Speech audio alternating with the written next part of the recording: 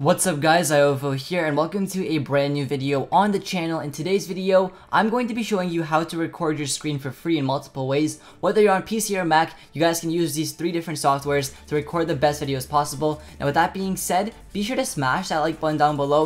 Let's see if we can break 2,500 likes for this video, and with that being said, let's get started. Now the first software on the list is Open Broadcaster Software, or OBS. Now OBS is my favorite software out of the three and I use it personally. Now OBS is completely free and you can use it to record your screen as well as live stream to Twitch and other websites.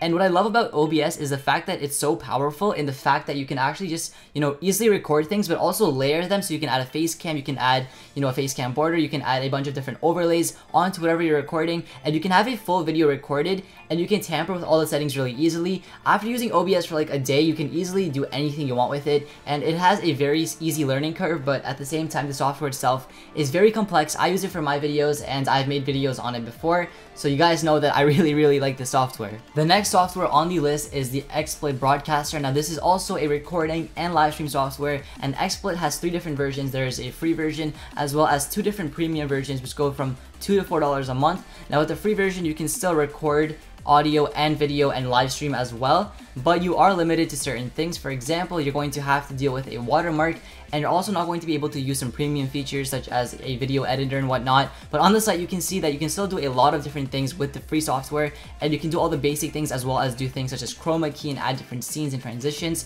So it's still a really cool software and I would highly recommend it if you're going to be doing any recording or streaming. And the final software on the list is iSpring FreeCam. Now FreeCam is completely free to use and there is no loopholes or anything, but you cannot stream from the actual application, but you can, record your videos. It's very easy to record your videos, but it does limit you to 720p. But the really cool thing about iSpring FreeCam is the fact that you can record your videos, and then you can also use the same software to edit your videos and, as they call it, fine-tune them. So you can, put clips together, you can manipulate them, you can make a proper video straight from the free software, which is really cool. And then you can use that same software to upload your videos straight to YouTube and do everything within the software.